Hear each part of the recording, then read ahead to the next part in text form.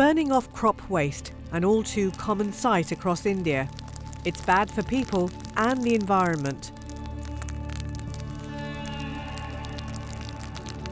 But Abellon CleanEnergy in Gujarat saw this as a business opportunity, turning waste into renewable energy. We are at a place where we know for a fact that energy requirements are going to increase as emerging economies come into the economic mainstream. Renewable energy in that sense is completely critical for our future as a planet and as a human race. Big businesses in Gujarat, one of India's most industrialised states, burn a lot of lignite and coal. So replacing them with Abellon's biomass pellets helps cut carbon emissions.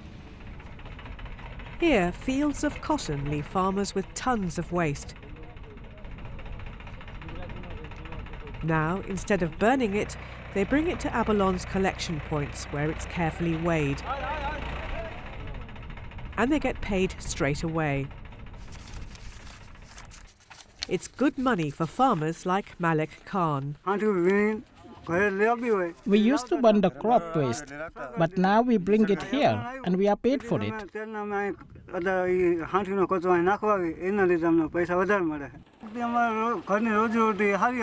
If we can sell our waste like this for year after year, we will be really happy.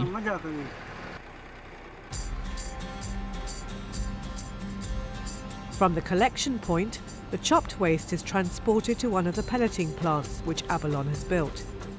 It's heated, compressed and made into pellets in just 45 minutes.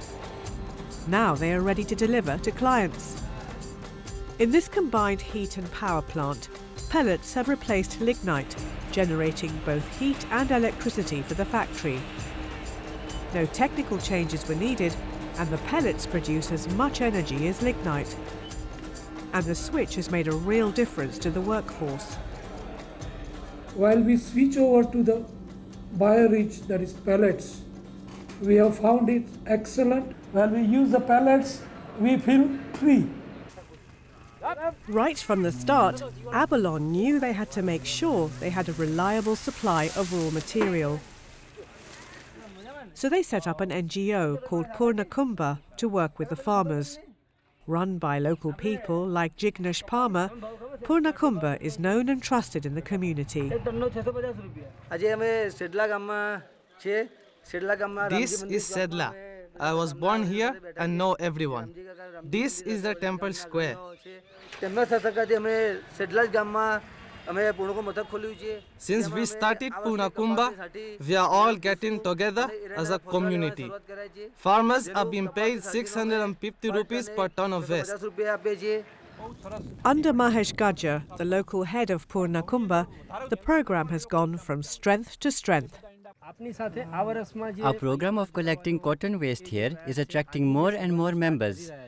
They advise the farmers about sustainable farming, how to increase yields, and which crops to grow to deal with the changing climate.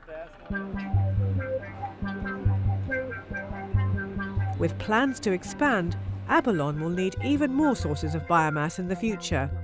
They are working on quick-growing crops which can be planted on spare land. Bamboo is the fastest growing variety, and we are multiplying bamboo by tissue culture technology to ensure the quality and quantity throughout the year.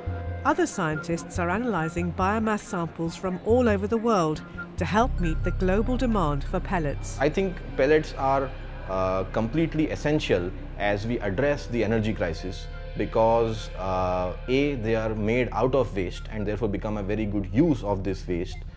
B, they have the ability to fit within existing energy systems.